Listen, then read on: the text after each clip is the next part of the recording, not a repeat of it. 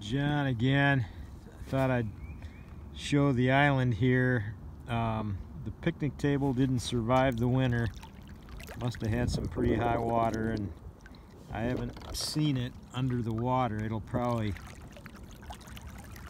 as the water goes down, hopefully we'll find it. I don't know how far down river it is, but it was sitting on that point of the island there pretty much the whole year last year, but it's gone. So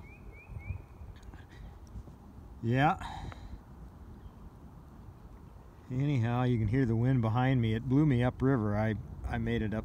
Well, I'll probably post that video too. You'll see where I was at.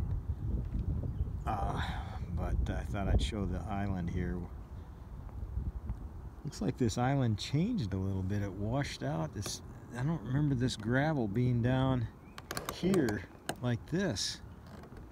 Maybe it's just because the water's higher, but there's like a little channel that comes through there at the end of the island, and then this gravel down here. It's kind of strange. And I also noticed on a couple bends downriver, there's one bend that got really, it's almost like a excavator was on the it's like a point.